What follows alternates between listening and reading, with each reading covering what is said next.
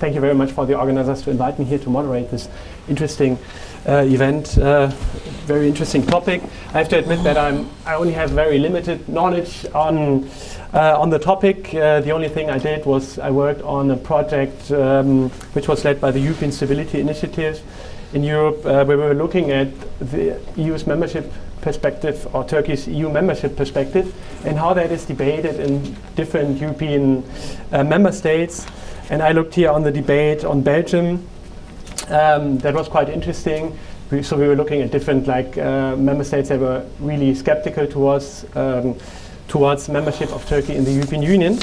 And this debate about what happens to Turkey in the next years when it comes to the EU has just reappeared lately. I don't know if you have followed that, but there were just I think a week ago, the EU Commissioner for Energy, Günther Oettinger, just made a comment that in some years' time, French and German officials will crawl on their knees in order to beg Turkey to join the European Union, which was kind of irritating for many people in Germany, but also many other European states.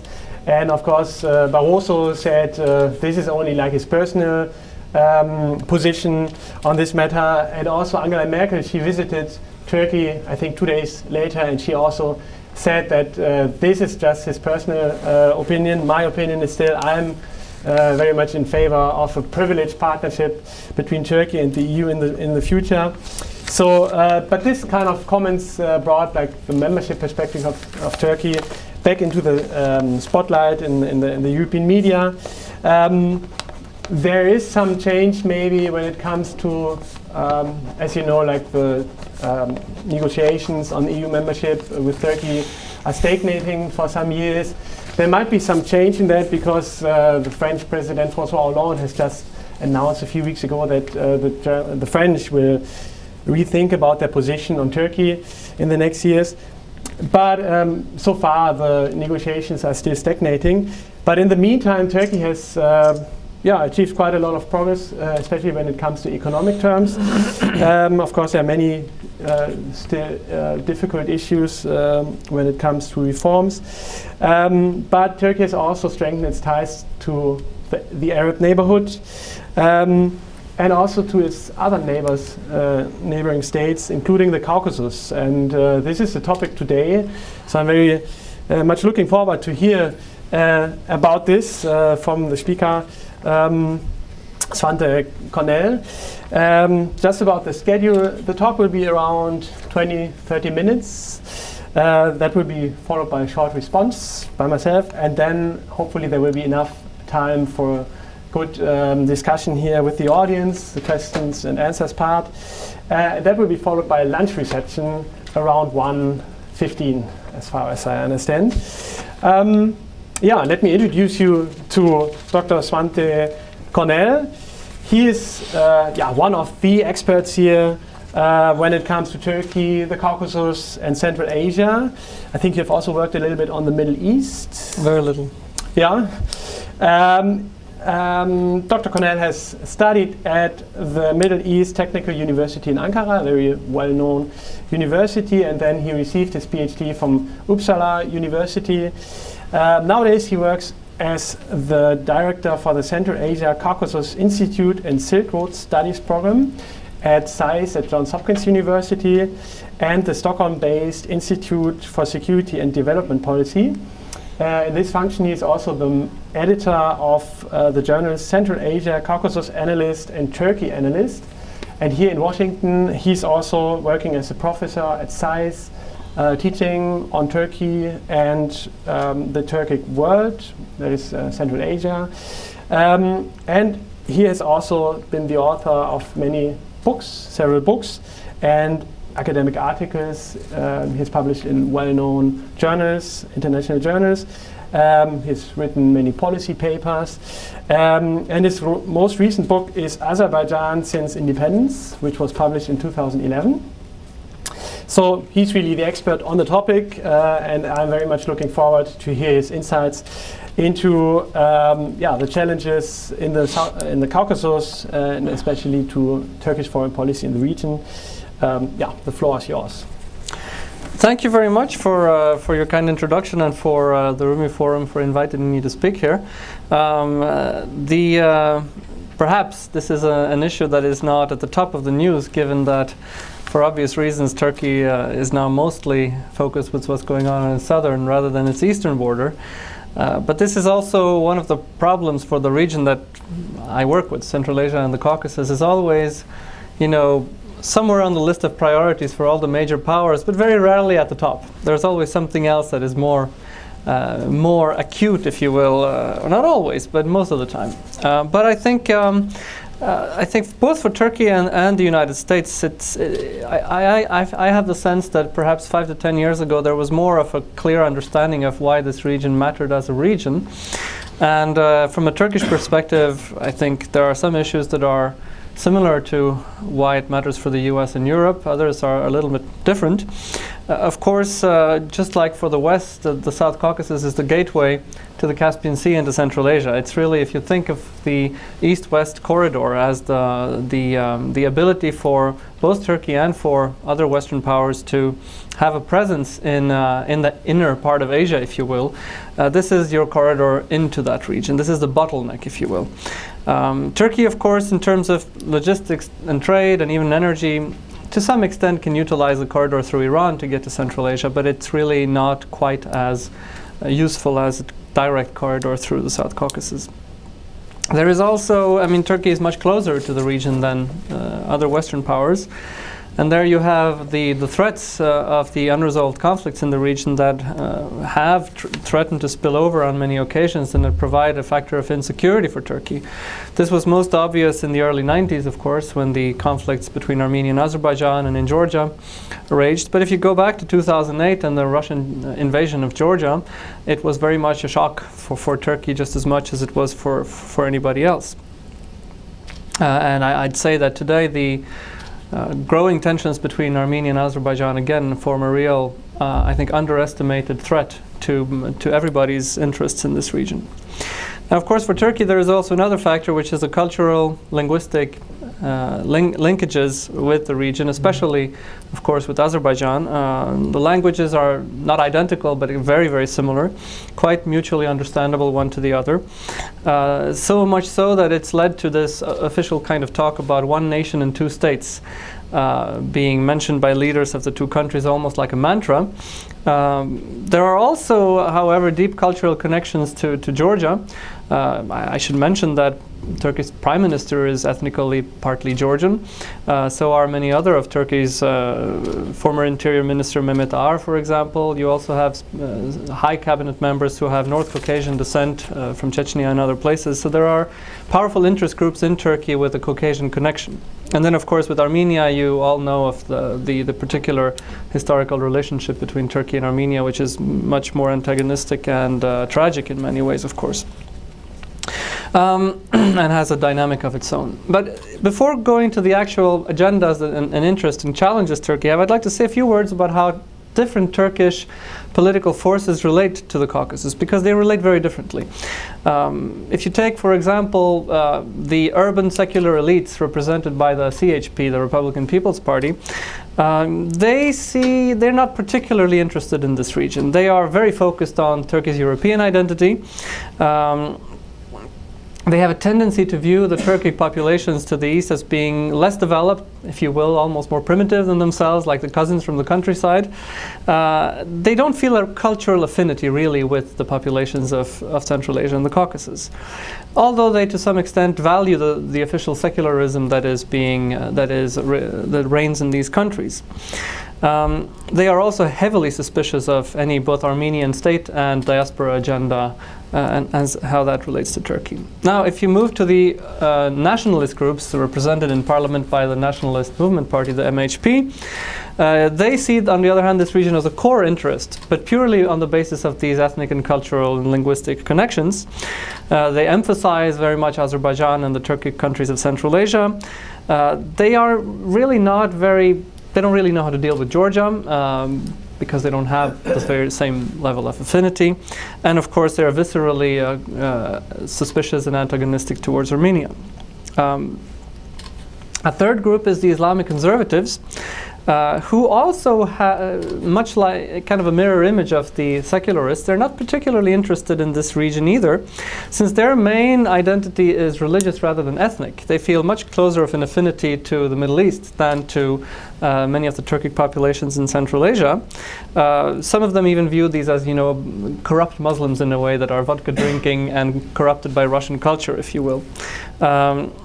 It should be said, however, that the Islamic conservative movement has much less of a suspicion towards Armenia, for example. And if you look at Armenia, they prefer, in many ways, a Turkey that would be led by Islamic conservatives to a Turkey that would be led by Kemalists. Now, a fourth group is what used to be known as the center-right in Turkey, the political movement of people like Süleyman Demirel and Turgut Özal. They have a sympathetic approach to the Turkic states. They have a certain motivation of Turkish nationalism, much lighter than the MHP, of course, and they are much more pragmatic in looking at the Turkish interests in the region. And it's no coincidence that it was Süleyman Demirel in particular who put Turkish policy towards the region on a very firm footing in the 1990s, after what had been a quite early cultural and ethnically focused approach in the early 1990s. And that implied, for example, a very strong embrace of Georgia, because, you know, if you look at a map, Turkey is separated from the Turkic world, the rest of the Turkey world, by Armenia and Georgia. And given the antagonistic relations with Armenia, there was a need to, so to speak, develop a corridor. Without Georgia, you don't have a corridor. The center-right forces were able to do that.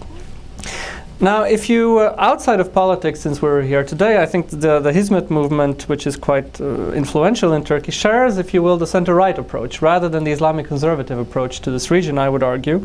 A pragmatic and strategic approach that is also informed by a certain sense of a common Turkic identity. But it is not, if you will, the ethnic nationalism of the MHP, far from it.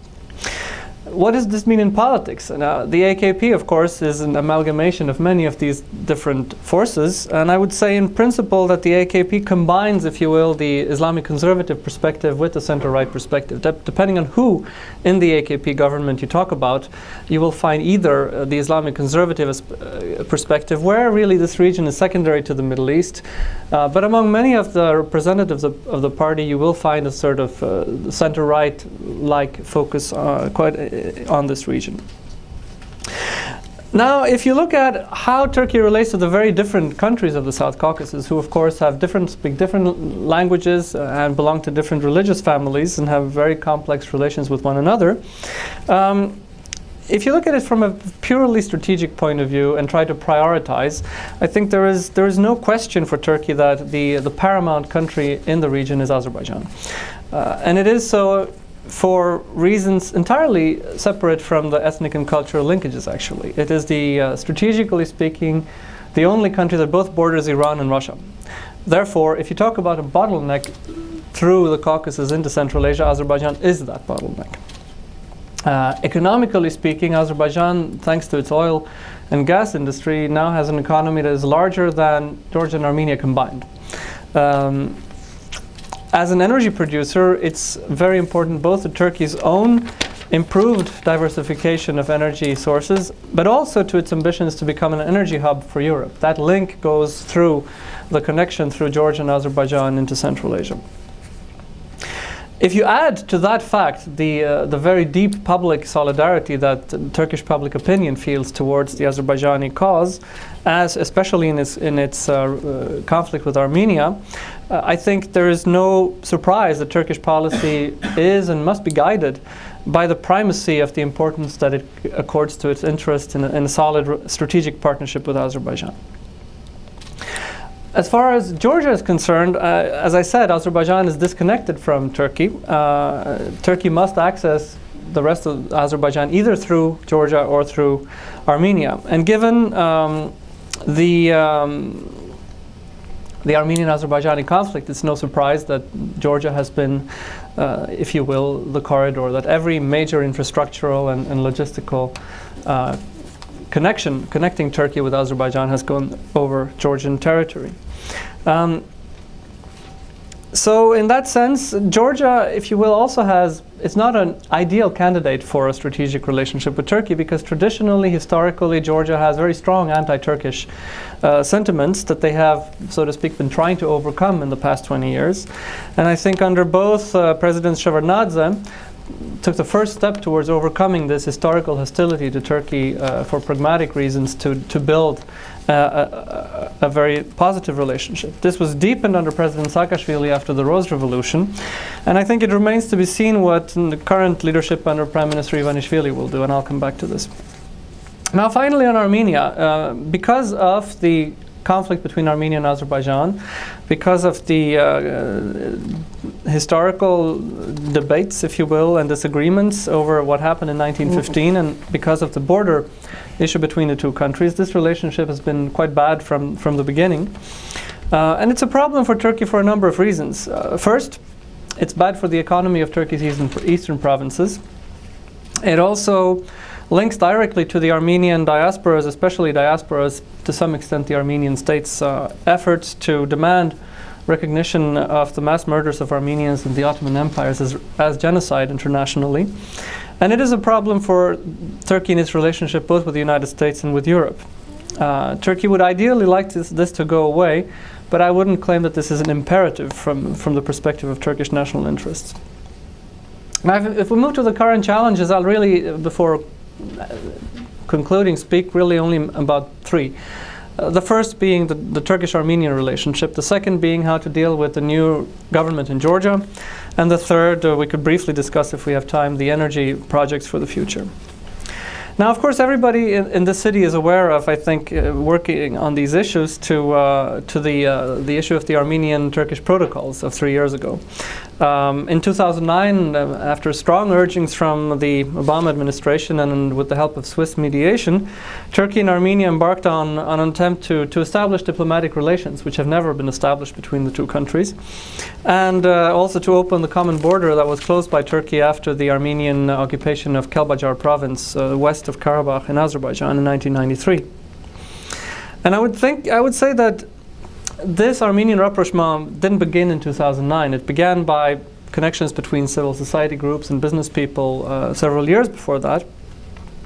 And it was in itself played an important role in the greater openness, in contributing to the greater openness with which Turkey is now approaching domestically its history, and to the broader freedom with which people can speak about very controversial issues from the past, including whether what happened in 1915 in the Ottoman Empire amounted to genocide or not. This is something that, if you look today in Turkey, people are discussing it openly. When I lived in Turkey in the mid-90s, this was not the case. This process was supported very strongly by both the US and the European Union, with several sets of logics. So first, it would help Turkey make up with its history, which was considered important in its own right. Second, in a deadlocked situation in the Caucasus, it would open one of the closed borders in the region, and therefore it would potentially wrest Armenia away from Russian dominance. I think that was one of the logics. And the third logic was that it would make Armenia feel more safe and more secure, and therefore more willing to also make peace with Azerbaijan over the conflict in Nagorno-Karabakh. And that is, I think, the reason why the Obama administration here very strongly supported the idea of delinking the Turkish-Armenian relationship from the Armenian-Azerbaijani relationship, which the Turkish government had for 20 years been linking to one another very strongly. Now, if you take these arguments one by one, I would argue that they have very different merit. The first one, I think, is entirely correct. As I already mentioned, the increasing dialogues between Turkish and Armenian groups helped Turkey very much provide a more open debate about its own past, which is also very relevant for the present. And the second aspect, the idea that a Turkish-Armenian deal would reduce Russian influence in the region, is more doubtful. To begin with, it would be difficult to explain why Russia was supportive of the protocols, if that was indeed the case, since apparently this would go against Russian interests. Whether they did really support them is another issue. We could get back to that perhaps in the question and answers. But I think in reality, Russia on the one hand felt that it has such a dominant control over Armenia through military bases, ownership of key assets in the Armenian economy, and so on, that it could afford this. And secondly, that Russia saw in these protocols a key opportunity to disturb Azerbaijan's Western orientation. And I would add that this did not occur in a vacuum, of course. It was a year after the war in Georgia, where Russia had declared a sphere of privileged interest in the former Soviet Union and beyond. It had brought Georgia to its knees, after which it offered to take the lead to broker a peaceful solution to the Azerbaijani-Armenian conflict. You may ask, with what credibility? Unfortunately, that question was not asked in Washington, it was not asked in Europe. People said, sure, yeah, go ahead, no problem. And that left Azerbaijan feeling very isolated, noting the West's unwillingness, as they perceived it, to support Georgia, and really accepting a Russian free reign in the Caucasus.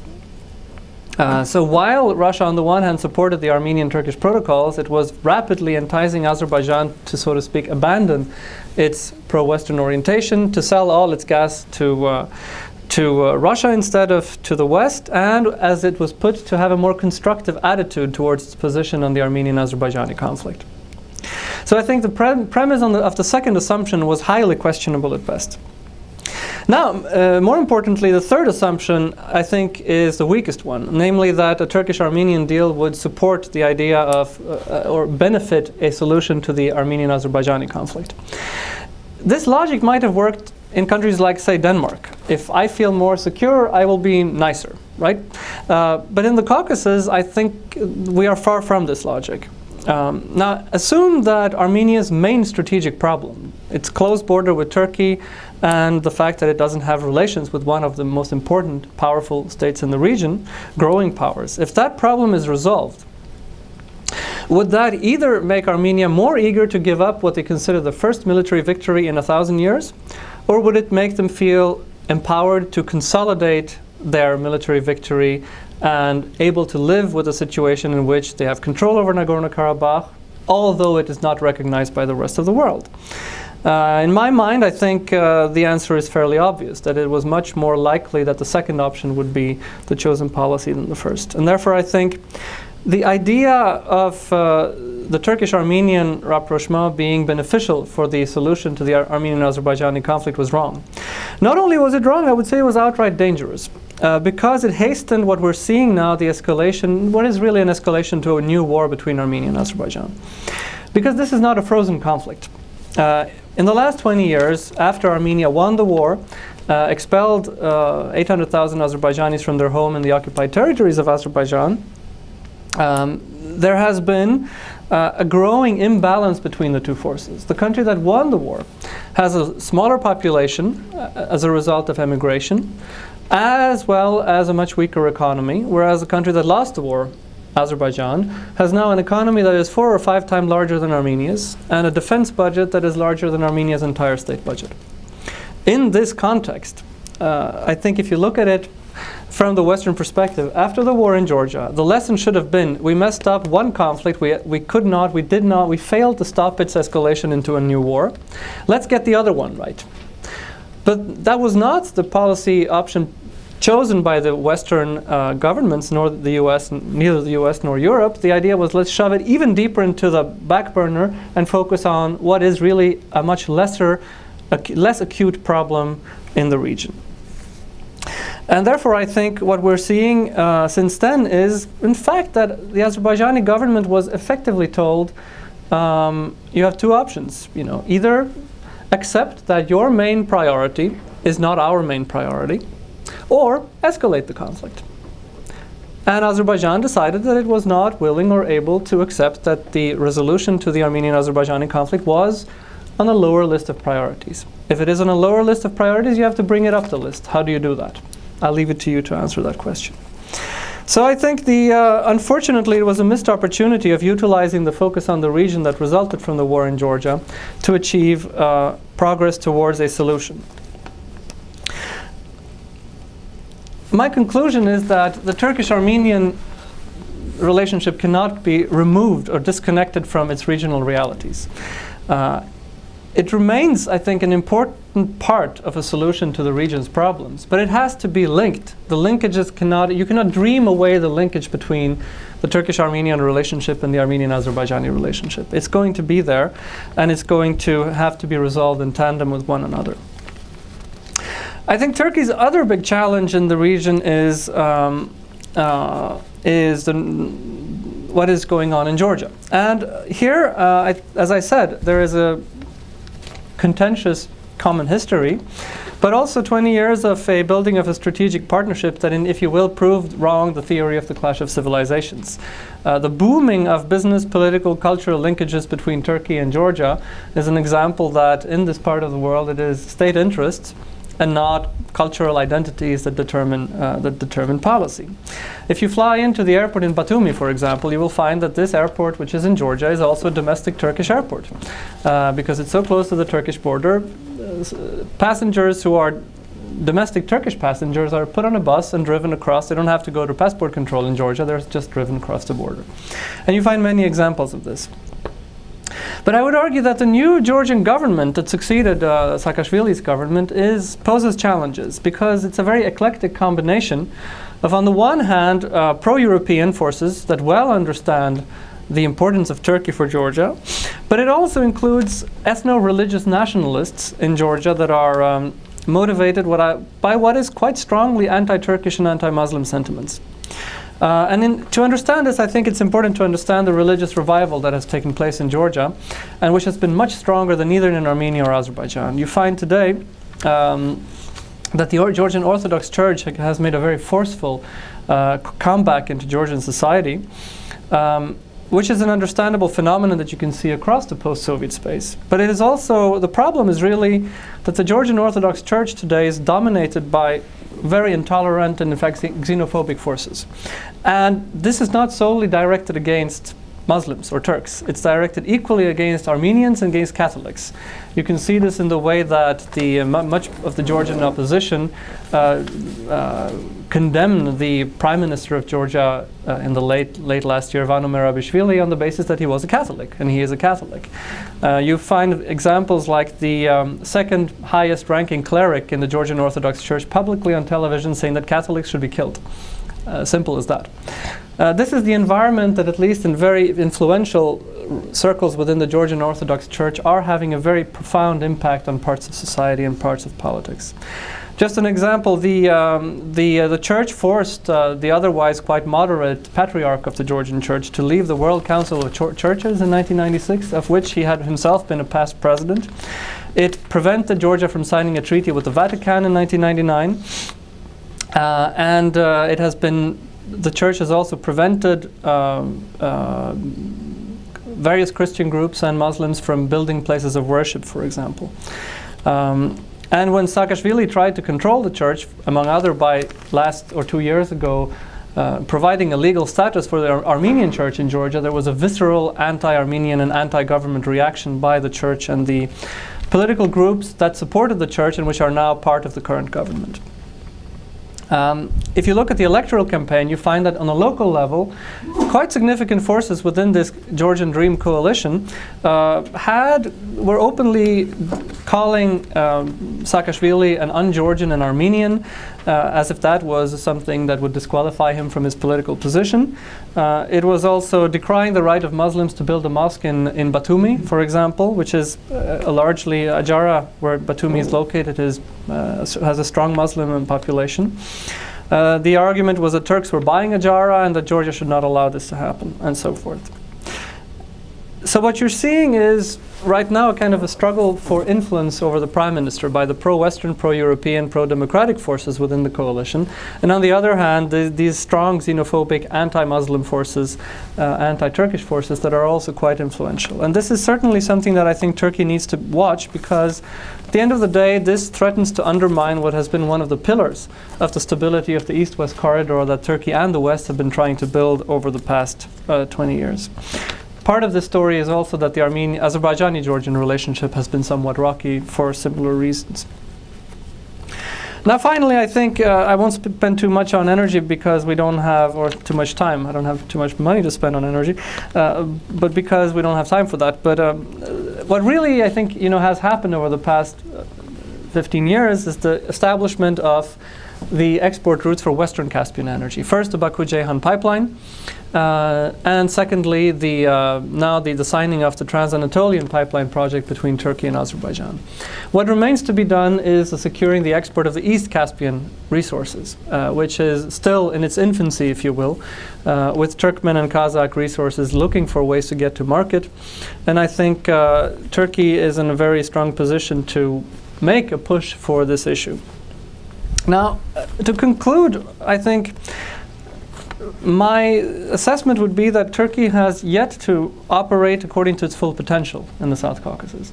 Now, this is understandable in many ways. If you look at the beginning of the AKP government, it was overshadowed by the Iraq issue, to a secondary extent by the Cyprus issue and the relationship with the EU. There was maybe not time for this region. Right now, everything is overshadowed by the Middle East, and therefore, again, you don't have time for this. But I think important issues where Turkish and American interests are very strongly aligned exist in this region, which are not fully mobilized, if you will. There was for some time a coordination of policy towards the Caucasus and Central Asia.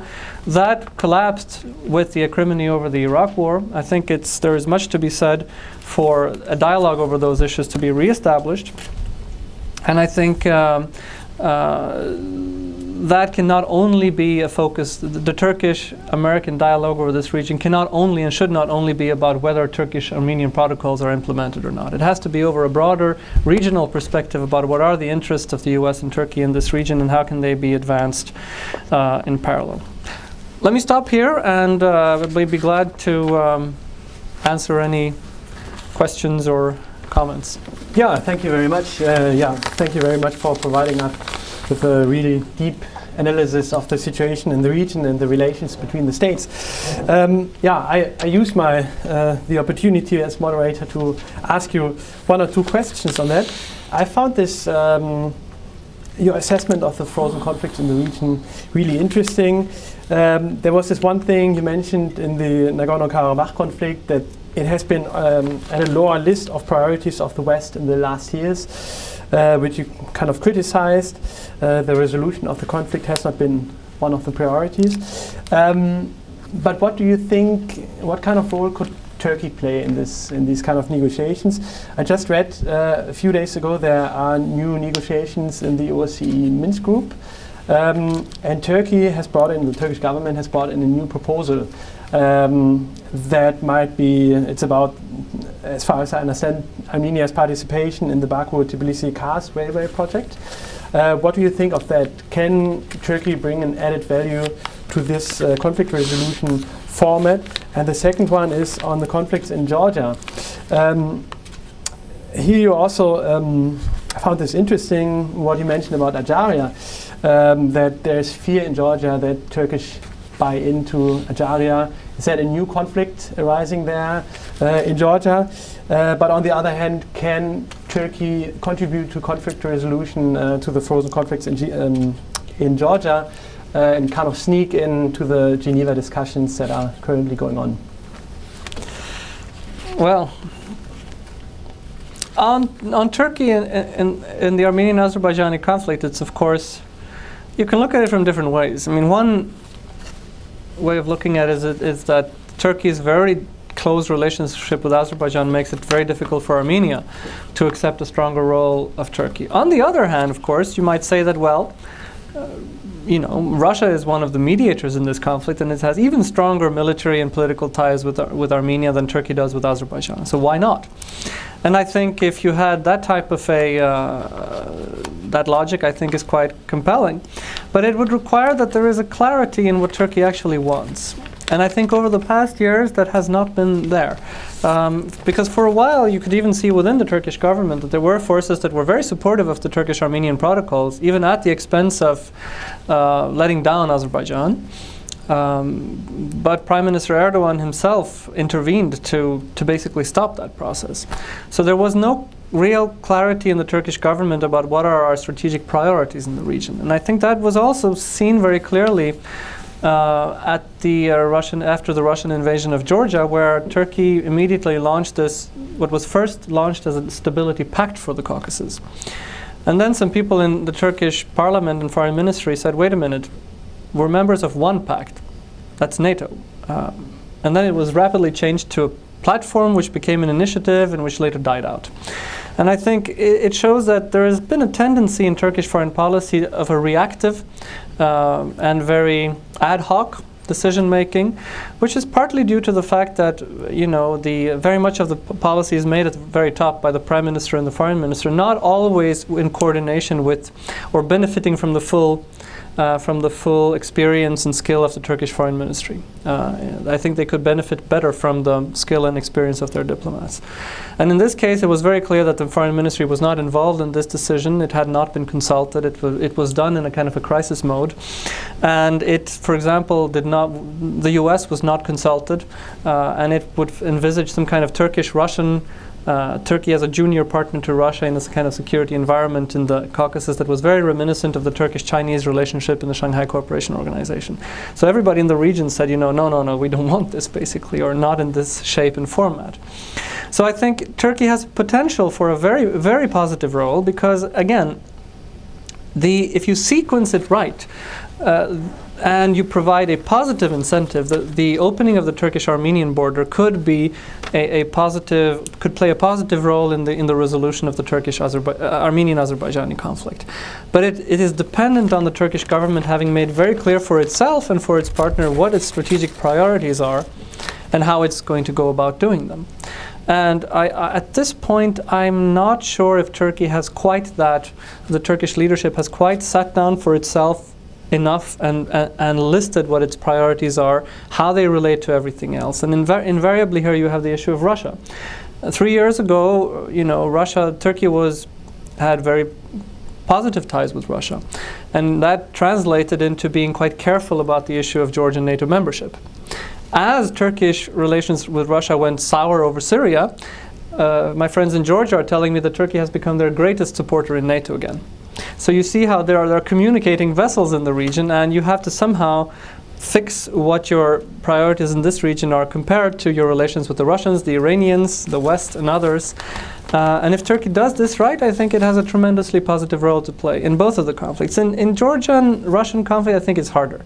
Prior to 2008, Turkey was an ideal mediator because it was really a fair mediator between Turkey and Abkhazia. A strong Abkhaz lobby in Turkey, as well as very strong strategic relations with Georgia. Turkey would have been the only country really to be a fair broker, an honest broker between the two parties. But now, with Russia having essentially annexed these two territories by recognizing their own appointed people as independent states, it's very difficult for anybody to intervene. And if you've ever heard an account of any of the Geneva discussions, I don't think anybody would want to join those discussions. They're not very productive.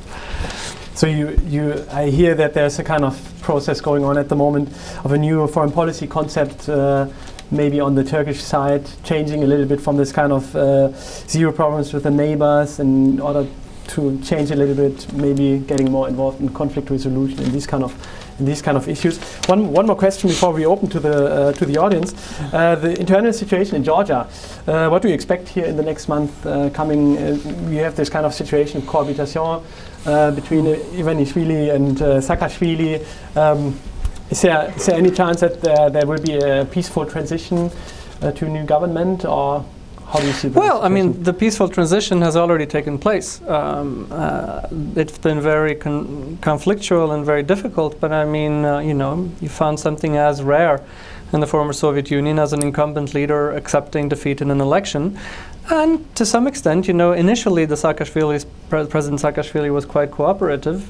He could have maintained, according to the constitution, control over the ministries of defense, interior, and I believe justice without consulting with the elected government, but he allowed the elected new government to appoint those positions as well.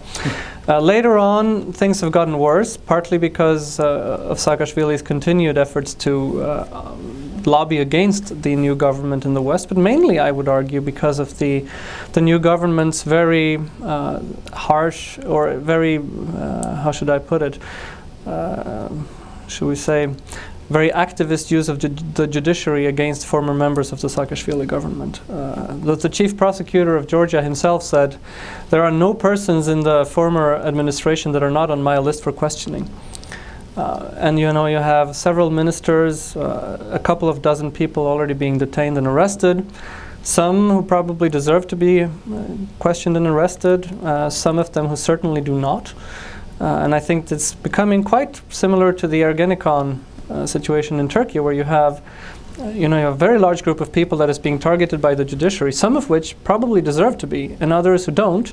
And then you have the risk that by the achievement of justice is diluted and in a way prevented by prosecutors having cast a net that is too large, and therefore losing credibility even for the people, for prosecuting the people that probably should be in jail. That certainly I think that's happening in Georgia right now. And where it will end, I don't know. But I know that in Europe already there are, you know, Georgia was on a very good track to sign an association agreement and begin a deep and comprehensive free trade agreement with the EU in the Vilnius summit of the Eastern Partnership at the end of this year. If I had to bet any money, I would bet that that's not going to happen anymore. Basically on account of what is widely seen in Europe, again, whether rightly or wrongly, as Georgia following the steps of Yanukovych in Ukraine. That seems to be, it's too early to, I think, to give a kind of a verdict. The government has been in power for 3 or 4 months. It's a very inexperienced, I mean, the Prime Minister has no prior political history. He's not a politician. He's a business tycoon, and it might take him longer time to learn, but I don't think so far the signs are very encouraging.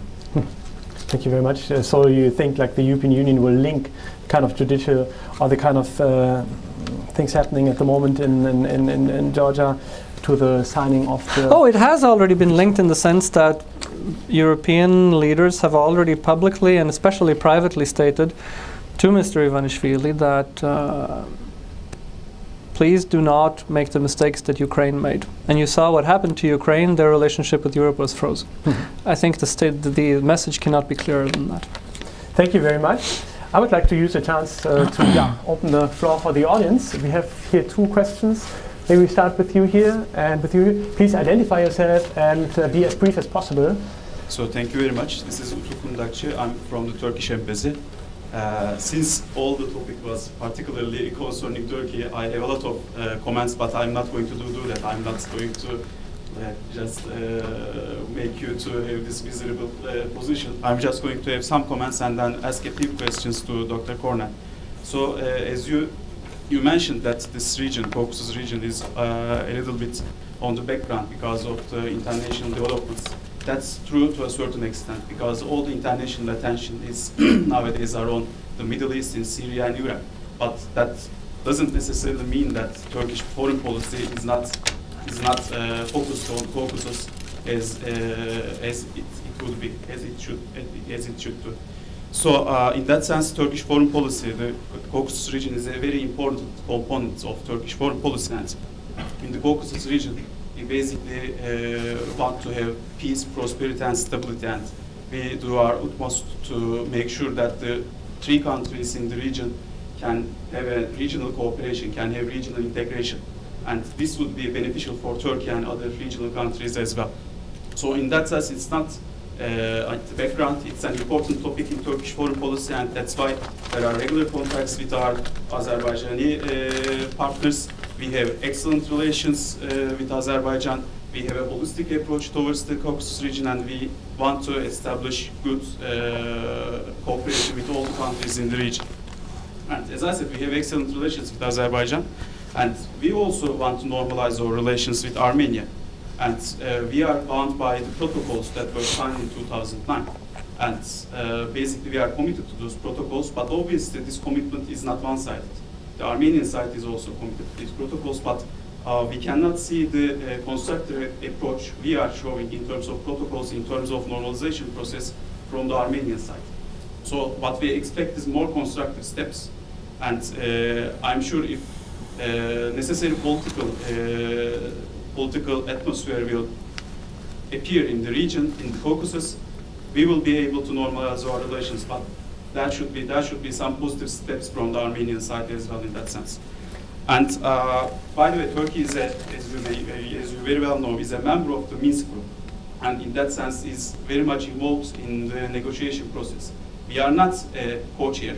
We do not compete with the co-chairs. They have a different, responsibility. But Turkey is a member of Minsk group, and what we expect from the Minsk group and during this negotiation process of the Nagorno-Karabakh problem is to have to come up with more plausible options and to make sure that Minsk group can find a solution to this long-lasting problem. And lastly, I can say some few words about Georgia. I was in Georgia, in Tbilisi, our embassy in Tbilisi, for 2 years before I was posted to Washington, D.C. And I'm sorry that you have a very pessimistic approach to what can happen between Turkish and Georgian relations. Because during those 2 years, I personally saw that Turkish-Georgian relations are not tactical. They are not dependent on one or two leaders, but they are strategic. Although you may say that Turkey and Georgia are not ideal strategic partners because of cultural and religious differences, that's not the case. What we have on the ground is not that case. As you mentioned, these two countries are sharing the same airport, but that's not the only thing. They are the citizens of both countries are traveling from Turkey to Georgia with their ID cards, not even passports. And in that sense, I'm not that pessimistic. And 2 weeks ago, Mr. Ivanishvili, new leader, visited Turkey. And they had very fruitful meetings with our president, President Gül, Prime Minister Erdogan, with our president of the parliament. And during all these fruitful meetings and in public statements, both sides mentioned that the cooperation, close cooperation, will continue between Turkey and Georgia. And in that sense, I'm not that pessimistic. I think this cooperation will be more successful in the future. And my question is, as I said, we cannot only ask Turkey to do something about Turkish-Armenian relations. So Turkey is facing its history, as you mentioned, but I think Armenia should also face its history. That we cannot accept a one-sided approach to this historical debate. And do you see any possibility in Armenia that this historical question can be more questioned by the Armenian side? And apart from that, there was a recent election in Armenia, and Mr. Sarkisyan won the elections again. And do you think there is any possibility that Mr. Sarkisyan in his second term will be more constructive, will have more power to move forward with Turkish-Armenian normalization as well as Nagorno-Karabakh process? Thank you. Okay, thank you very much. So one question on the Armenian-Turkish relations. We have another question around here. Please be as brief as possible, and please, ask your question. Okay, thank you. Me too. My name is Armen Saak, and I'm a research associate from the European Institute. Me too. Thank you very much for the presentation. I also have a lot of comments, but I guess I'll just stay brief here. You mentioned CHP and MHP parties that they are very suspicious of the Armenians. Can you specify it a little bit more? What are they especially suspicious of? Because I hear this a lot, that they're afraid of Armenia, the state, and the diasporan groups. Can you be more specific in that regard? And what do you think is the role of Iran in this? Because you mentioned Russia and Turkey. What could Iran, do you see Iran's influence diminishing or increasing in the coming years? Thank you. Well, to the gentleman from the embassy first, thank you for your comments. I would say under different brackets, if you will. Georgia has tended to be viewed in the scope of Russia relations, Armenia with Turkey, and Azerbaijan with Afghanistan. And I think one of the reasons why the support for the protocols failed was because it was not, from the US point of view, viewed in a holistic way. So that was not a criticism of Turkey as much as of the US. I think in Turkey there is more of a holistic view of the region. I think you're right. I think the mistake that Turkey made was the overt delinking of the Turkish-Armenian and the Armenian-Azerbaijani relationship. I remember the Undersecretary of the Embassy made this very clear in a statement at our institute in 2009. And I think that was probably something that has later, the Prime Minister later went back on that issue and re-established the linkage. But that leads to your question about possibilities in Armenia, because I think in Armenia the understanding of what happened with the protocols is very different from the one in Turkey. And what went wrong? They saw Prime Minister Erdogan. In Turkey, I know what the issue is very much related to the Armenian Constitutional Court's decision and so on.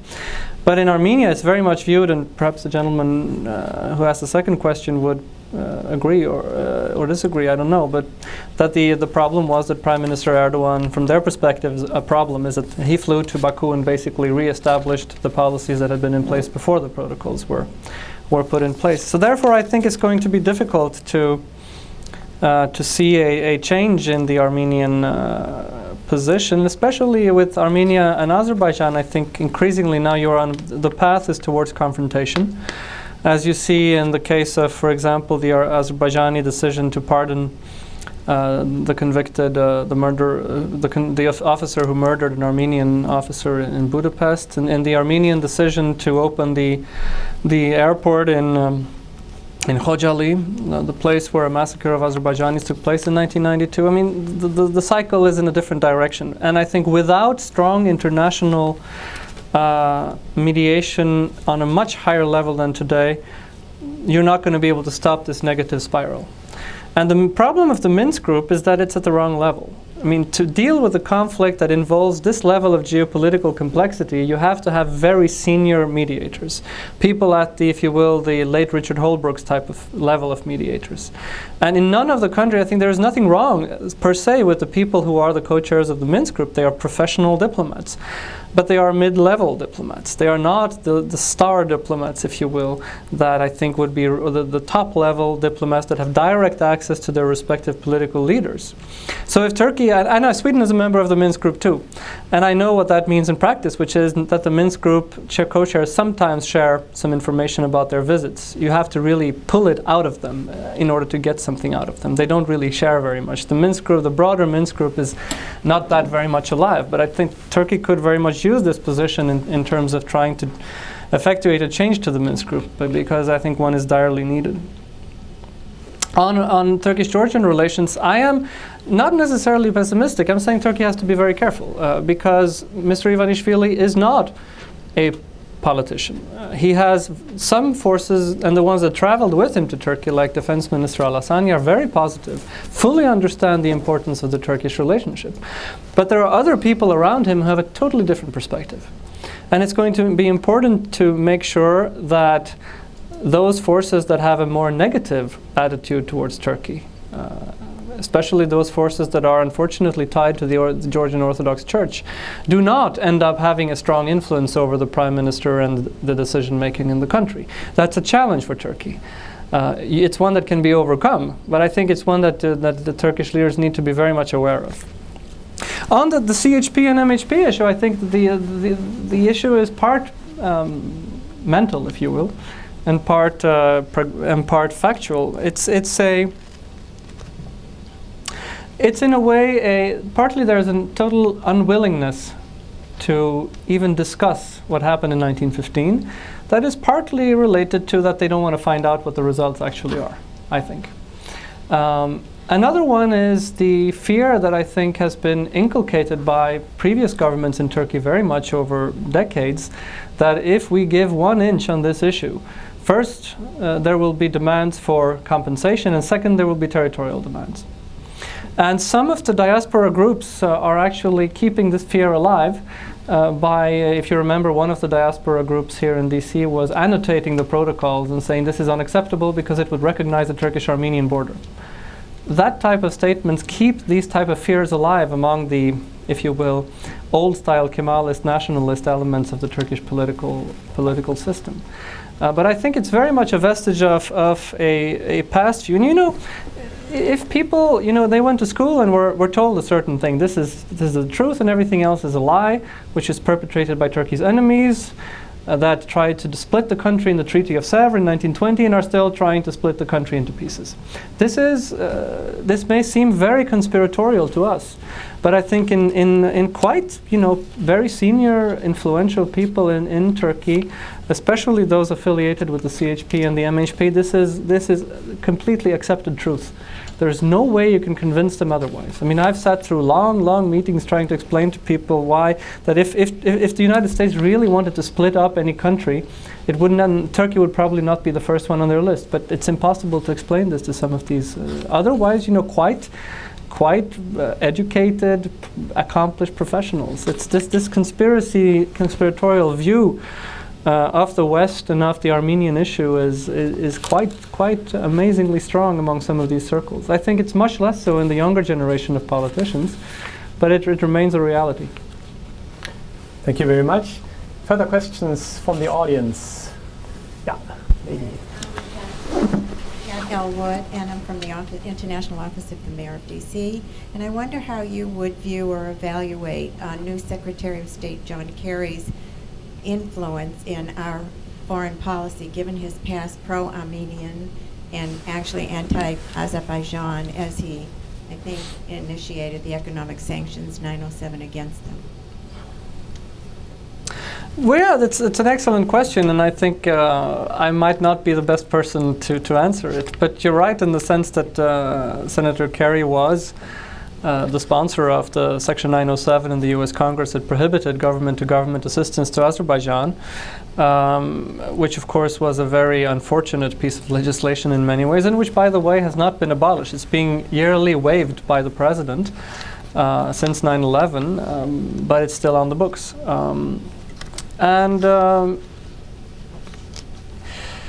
I don't know to what extent, you know, Senator Kerry and Secretary Kerry are probably two different political identities. I mean, if it had been Senator Dole, Senator Dole had a very strong personal connection to the Armenian diaspora, because, you know, the story of the doctor who saved his life and so on. I'm not sure that Senator Kerry is personally, I don't know whether he is personally committed in that way, and whether he, you know, let me put it another way actually. If you think about it, during the Bush administration you had very high officials who had past affiliations with Azerbaijan, Richard Armitage, Vice President Cheney, and many others who were in senior positions. And I think eventually that turned out to be a negative factor, because these people were somehow constricted from exercising their friendship with Azerbaijan exactly because they had been portrayed as being pro-Azerbaijani. They were vulnerable to criticism on that account. So perhaps it may work the other way around even, you know, that Senator Kerry, because he must be very well aware of such a perception of being affiliated with Armenian groups, maybe will be very careful to make sure that that is not seen as being a factor motivating his functioning as a Secretary of State. It's very difficult to say, but I think the best way to look would be to see how concerned people in Baku are, and they don't seem to be overly concerned about this issue. They were much more worried about the prospect of Senator Menendez becoming chair of the Senate Foreign Relations Committee and so on than they were with Senator Kerry. That may be an indicator. I'm not sure. Thank you very much. Yeah, I think we're running out of time a little bit. So I think this was a final remark. There's one thing happening next year, the Olympic Games in Sochi, which might have some kind of implications for these kind of conflicts in the North Caucasus that we didn't speak about. But I'm very much looking forward to read your analysis on these kind of issues next year. I'm very sure there will be these kind of issues will be in the spotlight. Thank you very much, for providing us with these very interesting insights into the region. And please join me in really thank you very much for giving us a talk today. Thank you.